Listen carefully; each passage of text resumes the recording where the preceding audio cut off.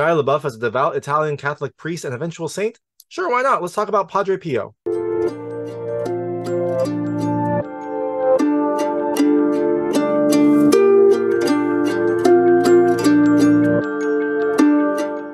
Hey everyone, this is David Stark from Watch or Pass. Today I'm here to talk to you about Padre Pio, which is coming to theaters on June 2nd, 2023. It is a story of one of the most revered Italian Catholic saints, Padre Pio, and some of the unrest that occurred after World War I. It is directed by Abel Ferrara and stars Shia LaBeouf. That is kind of the main claim to fame for this movie, and it has a fantastic performance by him. But my hot take is, look, I think you should probably pass on it.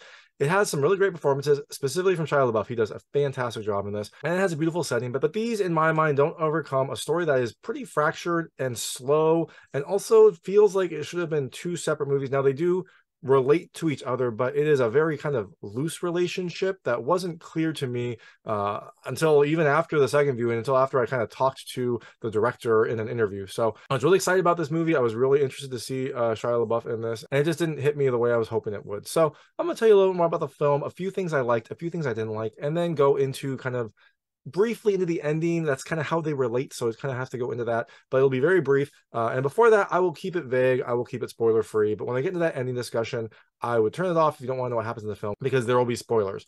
So in Padre Pio, you have kind of two dual stories. You've got the story of Padre Pio and kind of his challenges of faith, his like growth in this like Catholic order, and some of the kind of like conflict that he had, the spiritual conflict that he had, growing into this person that would eventually become this revered saint. And then you also have some unrest in this small Italian town of San Giovanni Rotondo. The director Abel Ferrara said it's like on the Achilles heel of Italy. It's like a little bit of a mountainous area.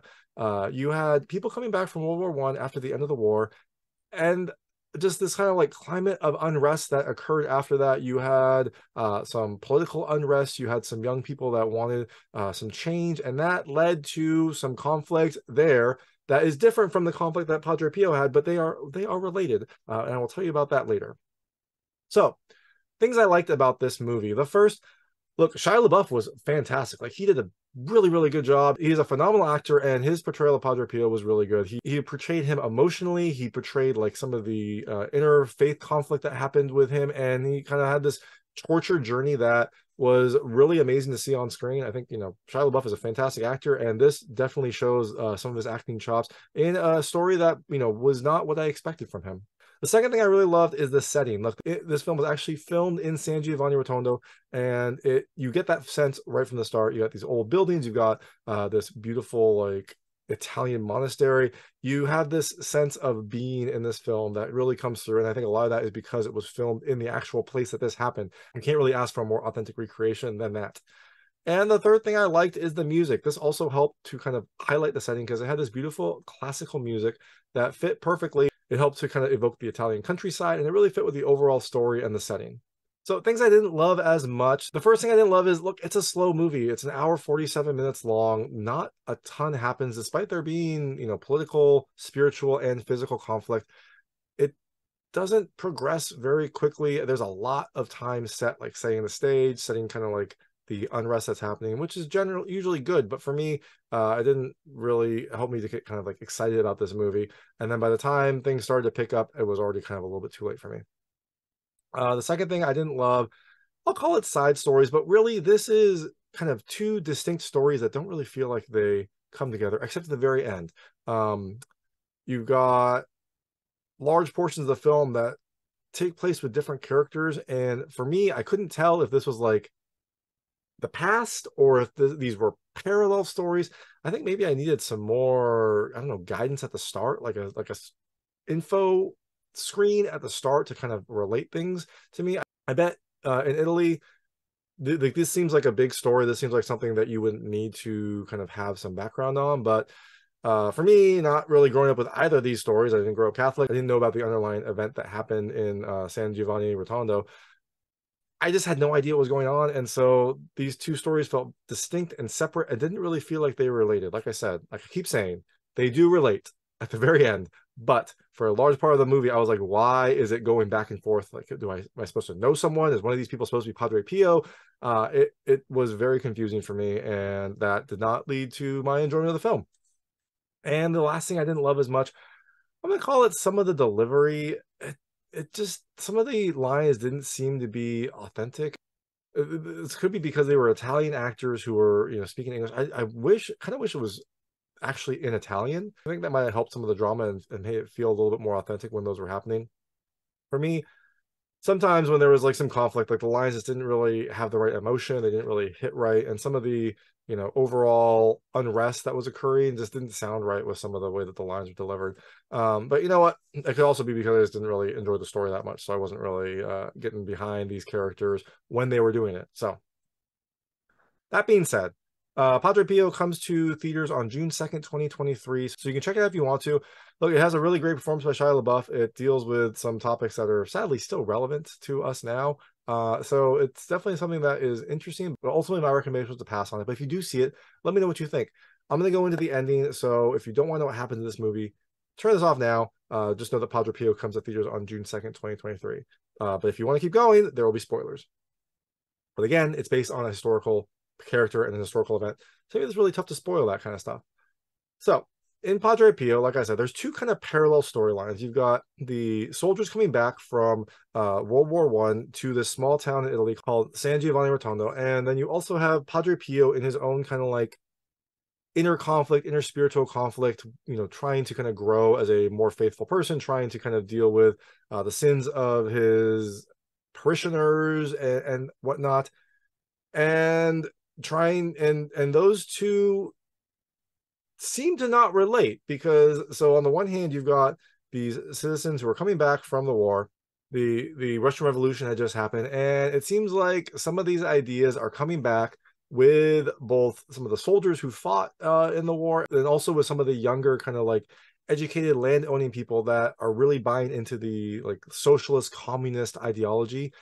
That is causing some unrest with the older guard, the kind of land owning people who are keeping the land, trying to take advantage of it, working the I don't know, peasants. I don't know if that's the right word, but working kind of the poorer individuals in this town, essentially to death, to profit from their labor. This all comes to a head in an election where you have some political maneuvering, some physical maneuvering, some underhanded tactics. Essentially, there is a lot of unrest as the young like communists try to get the townsfolk to vote for a communist person to kind of install socialism into this area. And the kind of the I don't know, ruling class, the class in power, tries to stop this, tries to squelch this. But the realities of what is happening kind of falls on the Communist Party's side. Like during the buildup, someone like physically works himself to death because they can't afford to take any time off. They're working themselves like crazy, and they actually like work themselves to death. This kind of ignites a fire in people, and eventually this leads to a big vote for mayor between kind of the people in powers candidate and this communist socialist candidate. Head to head, the Socialist Party wins. They win the election fair and square. They democratically elected them. But like I said, it still has some relevant aspects to today.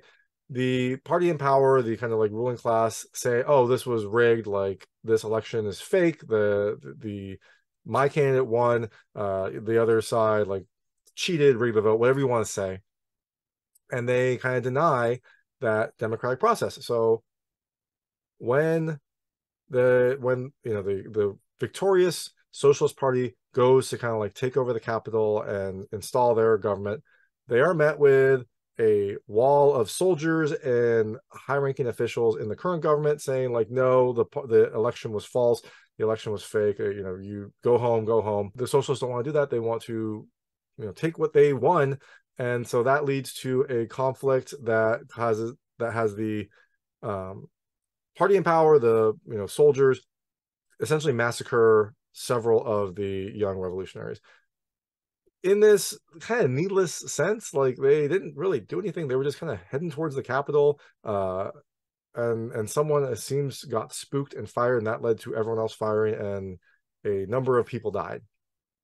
That's one story. The other story is Padre Pio and his kind of like growth in the church. He has his own kind of fears about not being devout enough. He has to kind of like deal with his own faith and his own kind of visions. He seems to kind of have these visions that he's not good enough, that he's not devout enough, that he is not like true enough of a Catholic.